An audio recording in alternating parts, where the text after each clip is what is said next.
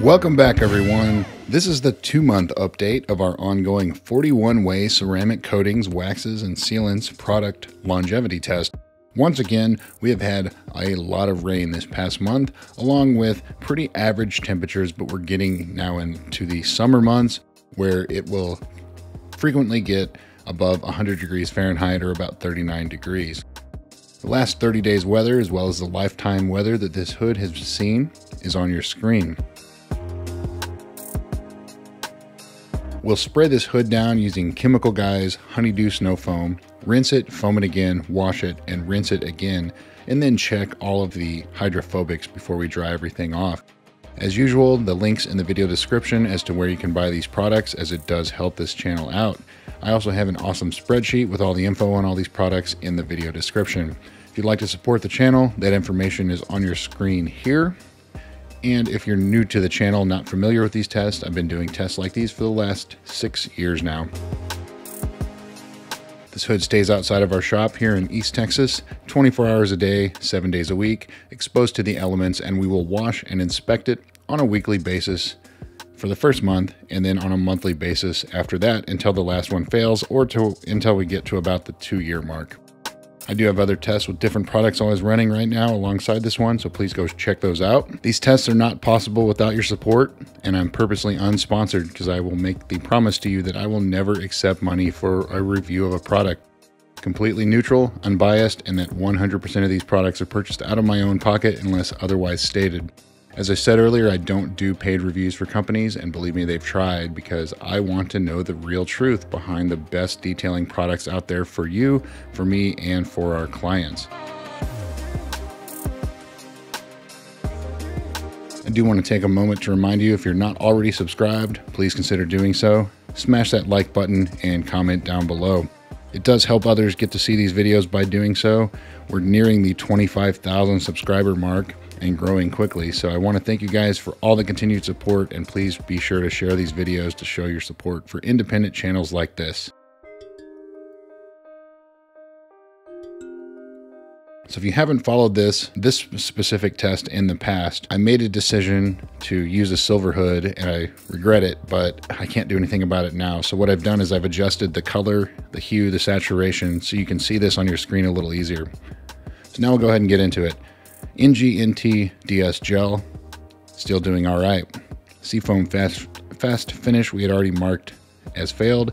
Seaquartz Finest Reserve and Seaquartz Finest Professional doing very well. Professional actually looks more hydrophobic than Reserve. Fortidor Kevlar Coating, that has already failed.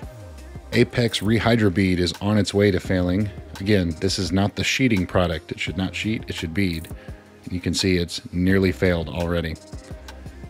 DPC T3 Pro looks hydrophobic. Looks like it's doing all right.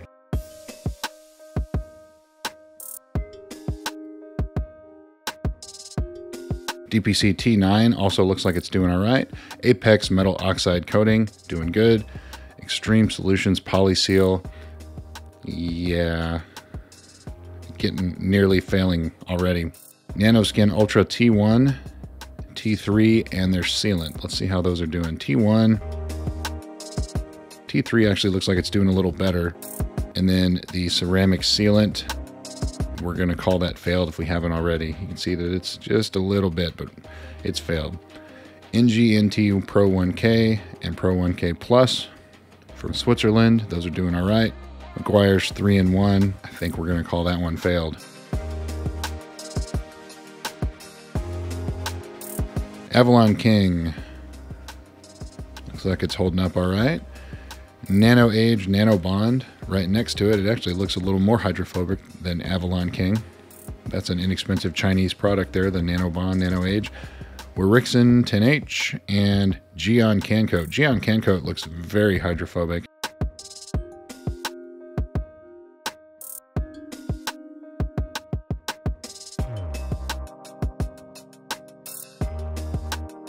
And there's my control, so the water's sticking to it. Drive Auto Nano 9H. This is the non-graphene product. Looking good. McGuire's Hybrid Paint Coating. Looks fantastic. New Finish Spray Ceramic Coating. A lot of hype about this product. So far it looks like it's delivering. Still very hydrophobic. Underdog, the Sauce Pro. Even though it says Pro, it is a product that you and anybody can purchase. And it looks like it's performing quite well. Glossit 10H also looks very hydrophobic, as does Glossit 5H.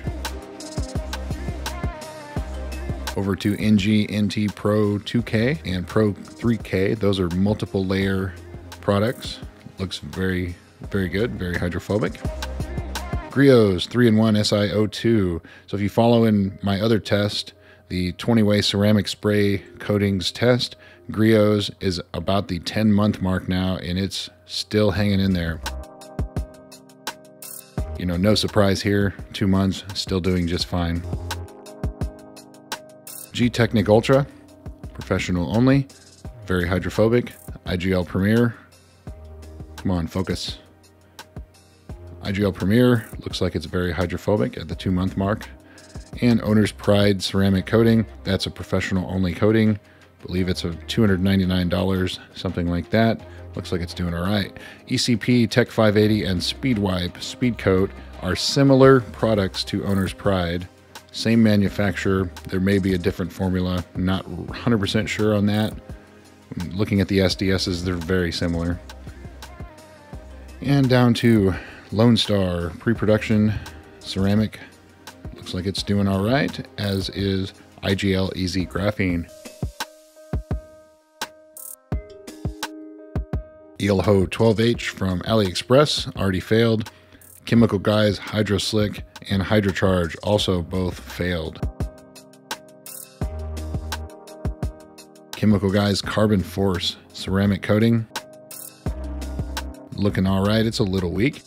Not too bad. And Ammo Reflex Pro. Not failed, but it's not as hydrophobic as it once was.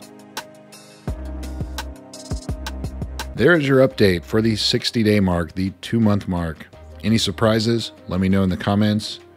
Any of them that you're rooting for? I'd love to hear your thoughts. So that's where we're at now.